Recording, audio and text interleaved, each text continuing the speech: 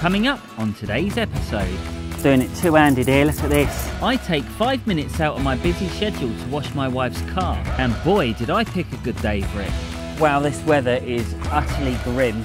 My dad brings his Kia Soul round for a free wash. This is the bit we all came to see. And I talk rubber gloves, the one bucket method, and all things car cleaning. So get ready for a mishmash of car washing content. And I can't wait to see what happens next. We start off on a beautiful summer's day, where there wasn't a cloud in the sky. The sun was shining and it gave me a chance to wash some of my cloths. And it also gave me a chance to wash my wife's car too, which hadn't been done recently due to my workload getting out of control. And at the time I was finishing off filming a brand new TV show with Channel 5, so it had been neglected for a bit. But with a nice shady spot around the corner, it gave me an opportunity. However, the second I committed to washing the car, the Great British weather chose to become one great British pain in the arse. And I had a feeling today was going to be one of those days. So today I thought I will try and do something a little bit different. I'm just going to be doing a bit of a wash and talk, and my mic's come off. Got a few different products that I'm going to be using today. That aircraft is annoying. Snake. Oh my god, this weather is so grim. My lens has gone cloudy. Why is that? Ugh. So this is our Fiat 500. Granted, it's not in the best of nick, and we got it at Christmas time because I wanted to get something nice for my wife, and I didn't have enough money for that, so I ended up with the Fiat 500. And this car gets cleaned every couple of weeks, every 2 to 3 weeks, if I do get time. When I clean my own cars, it's completely different to cleaning everybody else's, because when I'm doing everyone else's, I'm running around like a headless chicken, and I never really get time to spend talking about all the products that I'm using. But today I can sort of mellow it out a bit. I can do my own car in my own time, in my own pace, and I can sort of go through everything I'm using and why I'm using this certain method. And it might just give you guys a few tips as well along the way. So first things first, I've got to get all my bits and bobs out, and I have got a lot of stuff in my van, and I'm probably carrying too much. I don't need all this stuff. And I've been sort of umming and ahhing whether I should just get rid of it and stick with a car now, because I don't really use a water tank either now. So I'm now getting to the point where I think, can I really be bothered? Anyone who knows me will know that I'm trying to cut down the detailing just to focus on YouTube, and I've got a few other little projects that I'm working on which are probably going to change everything really soon. But yeah, we've got some mega exciting things. This is so funny, right? I did not put my cat in here, but every time I clean my car on the weekend, I've got my van out here. The cat, hang on if I show you, look, he's a legend, that's what he is. All right, Leo, gorgeous boy. He just loves it, he loves it in the car.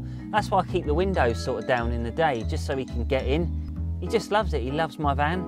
And even when I go to drive and put the van back, he's just like, yeah, no worries, he just comes with me. He's a cool cat. So excuse the mess.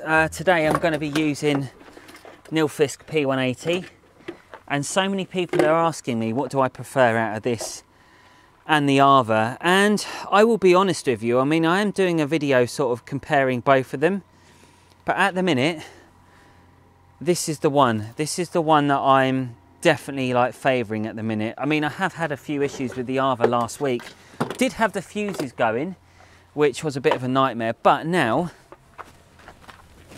oh dear, I'm dicing with death. I've got this, which is a chunky extension lead. It's a 2.5mm. So I got that from Clean Store. And basically what that's now doing is stopping my Arva from blowing fuses. But nevertheless, I want to use my Nilfisk today because I've got this. I've got my SGS 28 stubby gun, my favourite gun of all times. And mainly because I've got this as well, which is a quick release. I can't really do it with one hand. But it's brilliant, honestly, when you're trying to snow foam, and especially when you're using foam on the wheels as well, and you just want to quickly disconnect and connect and then give the wheels a good clean again. It just makes your life so much easier. But anyway, here is the car, and I actually did it last weekend. I used a load of Infinity Wax products on it, which are bloody good, by the way. I think they're really good. And yeah, as you can see, these wheels are a bit naffed up, but it doesn't matter. The inside, yeah, it's a bit of a mess, I've got to be honest with you. But we got kids who jump around in it, so it stinks of farts. I did one in here like 20 minutes ago. But yeah, it's a bit of a mess, mainly with all my stuff though. So much to the disgust of many people, I'm going to be using just the one bucket method today, and that's because that's my preferred method when I'm cleaning my own car. When you take a look at this Fiat 500, you'll see it's covered in swirls and scratches, and we bought this last December and I still haven't had time to give it a proper machine polish, and it's not going to be done this year either. For me, I just want to make my car look good, so I'm satisfied with the way it looks. I don't care about all those little scratches, and I think this is one of the biggest problems that's turning detailing, and especially in the communities as well, into a toxic place, because everybody thinks that you have to have that crazy level of perfection, and even if you were to get the car looking 99% perfect, you might see the odd little mark, and you're going to find someone who's going to nitpick and go, oh, well, I could have done that better. Why didn't you use that? And this is what you're seeing on social media. So today, I'm just going to be honest with you. I'm using the one bucket method, but I'm going to keep that mitt probably cleaner than if you use the two bucket method. So I'm going to be using my stubby gun today.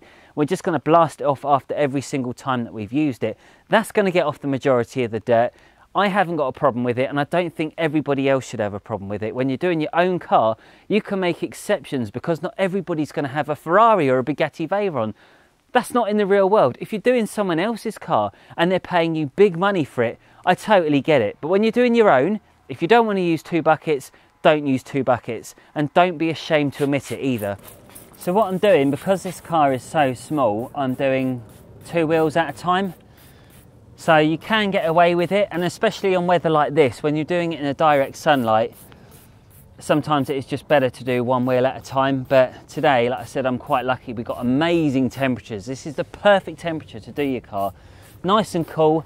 Granted, there's a little bit of rain, but apart from that, it's almost perfect. Another thing people always ask me in the comments section is, where do I get these epic gloves from? And I'll be honest with you, I get them from a hand car wash. We got a local one in Surrey where they supply to all the drive-through car washes. Now, I know people are against the chemicals, and that's fair enough, they got valid points, but when it comes to supplies and parts, you can't go wrong. I mean, I think I get about 10 of these for 10, 12 quid, something like that, and you can stick your hand right in the bucket without getting all the water in. So although I've got my thin black gloves underneath, they're good for doing the interior, but if you stick your hand in the bucket, you're just going to have a glove filled with water, so that's why I go for these. I will put links in the description where I get them all from anyway, but I know it's just a regular question that people always ask me.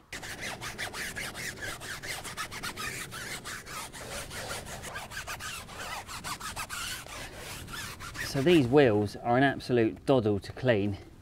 Because I do them regularly, they never really get that dirty. Oh, look at that, it just takes care of the wheels in seconds. Absolutely no stress. So for small wheels like this, I'm using my skinny wheel Woolies. And I've had every single wheel Woolie now for about a year. The only one that's started to really go is the medium one, and I'll show you in a minute what's happened to it. Because I've been hammering them every single day for the past year that I've been out. Like, I use them every single time. And sometimes you just force it in there and you shouldn't do it. It's my own fault. Like, I've been quite aggressive with them. But like the skinny ones, really good, and I thought they would snap. And there's a lot of flexibility in them. But no, they're still going strong. So for wheels like this, like, I can get around the whole thing. They're just stunning, and they just keep going and going and going. And this is the thing with wheel brushes and that, because you don't get one that's just going to last forever. Like, they're always going to have their moments when they are eventually going to break. So like this one I got from Valet Pro last summer. I've only been using it now for about 6 weeks, and it's doing really well. I mean, it's a solid brush, but things have started to go on it already. So I had like a rubber seal around there which has just worn away and just fell off when I was brushing a wheel. That was quite annoying, so I've stopped using it on my nice cars now, and I'm only going to use it on my old ones that I do cars for. So yeah, it's a shame because that was a pretty good brush. So 9 times out of 10 you're going to see me using wheel Woolies, not because I'm trying to promote them, but because I just love them, and I'm only going to back products that I believe in. And that's why I still believe to this day these are the best wheel brushes that you can currently buy on the market. And until I see something better, these are all I'm going to use.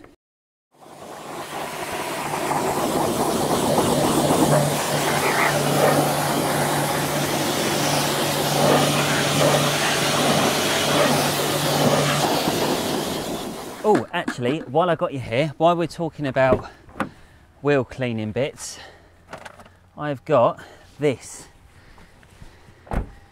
which is a brand new wheel mitt. Now this one's from Yum as well. That is proper mega. It's similar fibres to what the Queen's Guards have on their hats. I'm doing it two-handed here, look at this, I'm manning up.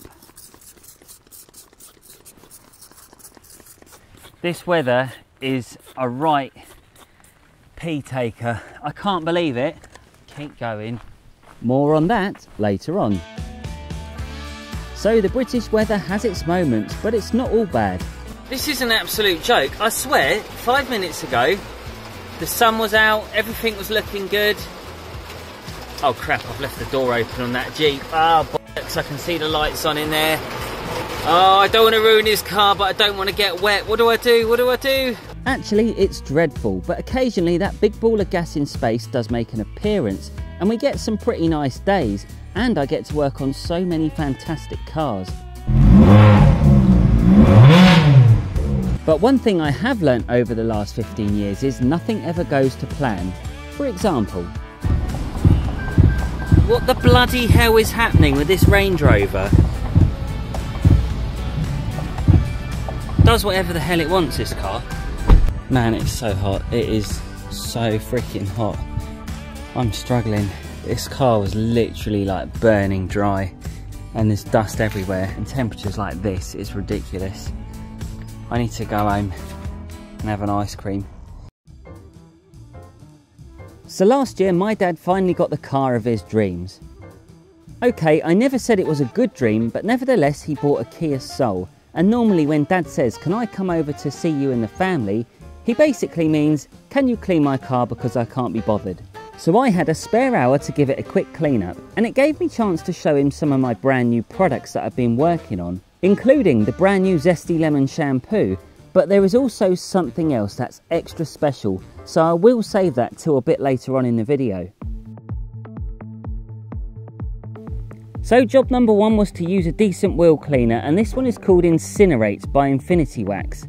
And it's a powerful alkaline wheel cleaner, and what makes this tiny bottle so special is you can dilute it down 25:1 depending on how bad the wheels are.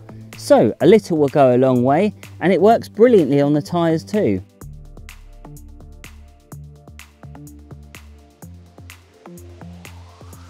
For the driver's side of the car, I wanted to show my dad an alternative way of cleaning the wheels. So what I did here was spray them first, let them dwell, and then layered them up with a bit of Epic snow foam.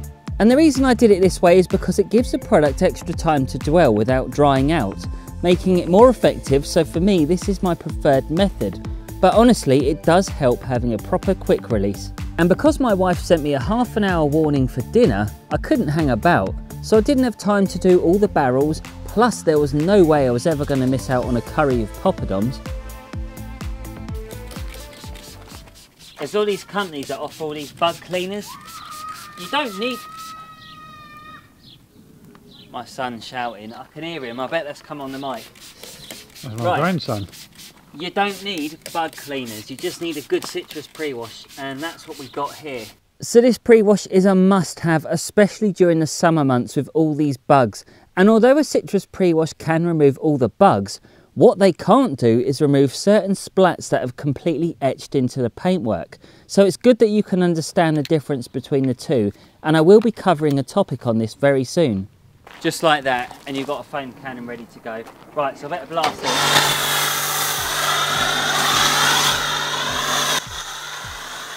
As usual, me being me, I didn't measure out the snow foam. As I previously mentioned, my favourite dinner was up for grabs, so faffing about with the precise foam measurements just wasn't happening. And anyway, thick foam makes great content for social media, and I was going to use every last drop. And what I love about this Epic snow foam is the cleaning power from it. Plus, so many snow foams these days appear to do naff all, and they make you question whether you really need it in the first place. But this one's different. This one pulls off so much more. And no, it's not pH neutral, which for some people may be a deal breaker, but when you're shifting through loads of cars per day and per week, you need something that's going to get the job done. And this is the best option. So I will be filming with Infinity Wax very soon because we're going to explain in detail to you guys why we're teaming up with this new business venture. But long story short, my aim is to change the industry for the better. And I wanted to make products that make everybody's life easier. And there's so many ones out there that are reviewed and tested and they're all in controlled conditions. And you never get to see what they're really like outside in the real world. This is the bit we all came to see. Lemon zest shampoo. That was important. Dad, it's your car. You can do it however you want. Oh. What do you reckon of the shampoo? I love it.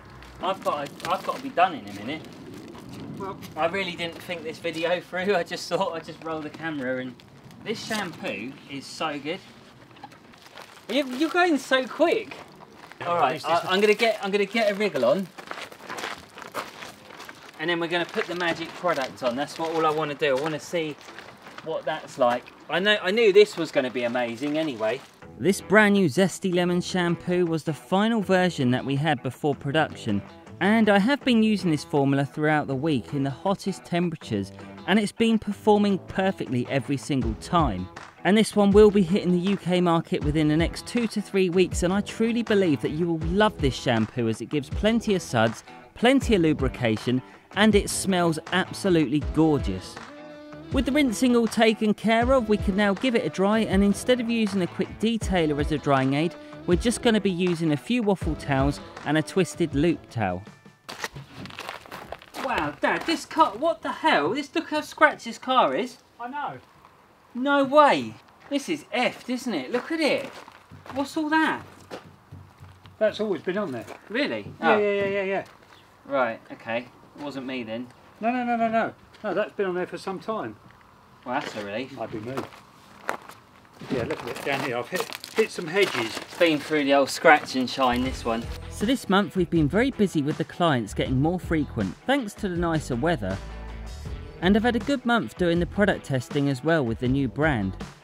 And it seems like the fuel price hikes have now become the norm, so life tends to be getting back to normal for now. However, I had to make even more price increases, which I didn't want to do, but thankfully I haven't seen any drops in clients. In fact, it started to go the other way round.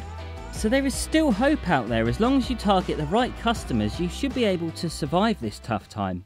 Back to the Fiat 500, and it's time to break out the snow foam. And it was at this point where I was getting so wet, I was thinking, should I just stop altogether? So in the end I decided to give it a quick wash down, but I was totally gutted with the weather because it just got worse, and when you're filming and cleaning at the same time, you need all the planets to perfectly align if you want to get a good video. And it was just one of those days, so I couldn't dry the car with my towels.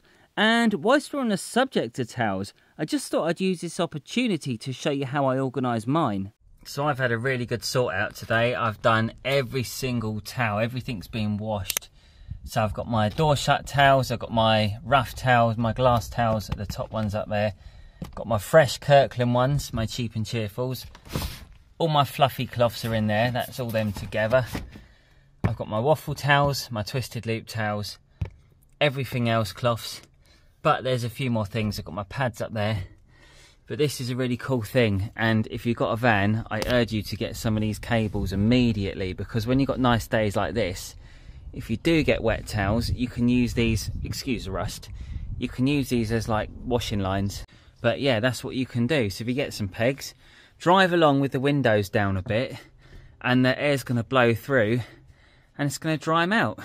Job done. So I've got the brand new spray sealant here. What we're going to do is spray it onto one cloth, and we're going to spread it over the car.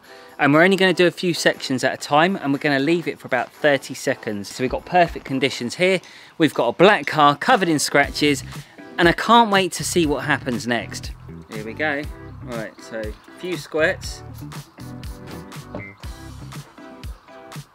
Oh, holy moly. That, I can already feel that.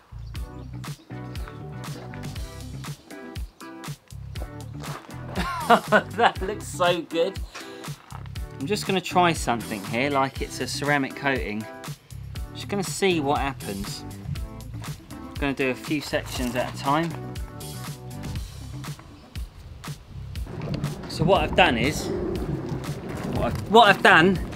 is I've sprayed it onto an applicator pad, and I'm doing like a square at a time. So just think 30 centimetre squares, crisscross it, and then when you're ready, once it starts to flash a bit, we can then wipe it off.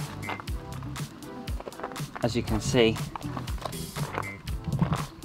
So we're going to take towel number 1. I don't know what you're going to be able to pick up on that camera, but that is so oh my word, that is so easy to apply. Look at it! Beautiful, not even a mark. I can see this going down very well. Oh my word, look at that. I bet you're well happy, Dad. This fly ain't. This fly's just been poisoned. Oh, I'm sorry, mate. Why'd you land on the car? I hate that. The flies like land on it, then they like get high, and then that's it. They're dead. It's so sad. Has this car lived in a hand car wash? Like seriously, Dad, this is covered. It wasn't good when I picked it up. Can say that again. This needs a Dave special. Oh my god, that's not even smeared. At least you can let me know tomorrow how it looks. This is the perfect temperature, by the way. And it doesn't even matter if you go over any drips. Like I've just gone over a drip here. It's not going to interfere with any of the bonding. It just works. It does exactly what you want it to do.